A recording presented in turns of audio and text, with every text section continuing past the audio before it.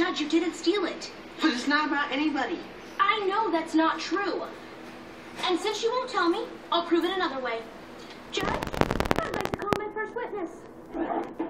Your Honor, it's pretty obvious the song in question was written about a special girl. And I'm gonna prove who that girl is. Brooke, 3 weeks ago, Austin gave you flowers at school. Did he not? Well, not exactly. Here's what happened. We were in school. Did you get my flowers? Brooke, I told you I'm not interested. Can't take these. Thanks a lot, Austin. I'll never forget this.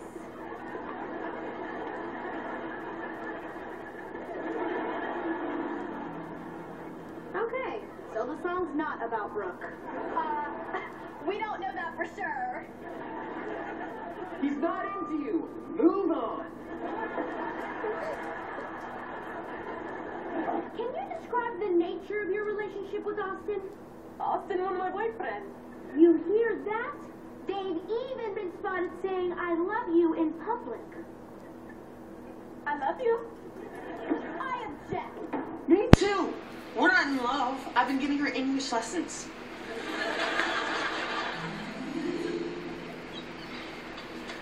I love you.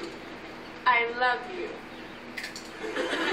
I love pancakes. I love pancakes. Boom. Boom.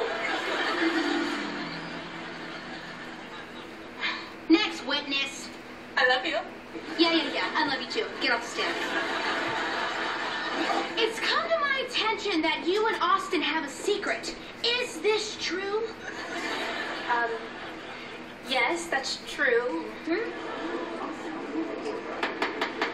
Order! Finally! Now, tell the court what secret you and Austin are hiding.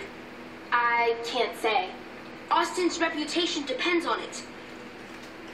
I really can't tell you. Remember, Miss Starr, you're under oath. Now, spill the juicy deets. Fine. I was helping Austin get Maroon 5 to play at Allie's surprise party. You guys are throwing me a surprise party? Not anymore. Oh, man. Oh, this is a waste of time, Your Honor. Trish hasn't proven anything. She's just stalling because she doesn't have a case. I'm afraid she's right, Mr. Moon. I have no choice but to rule in favor of Miss... Wait! Don't make your decision yet! You have new evidence to introduce? Oh no, I was just in the bathroom. I didn't want to miss anything. Your Honor, before you make your ruling, I have one more piece of evidence. Austin, I'd like you to sing "Steal Your Heart."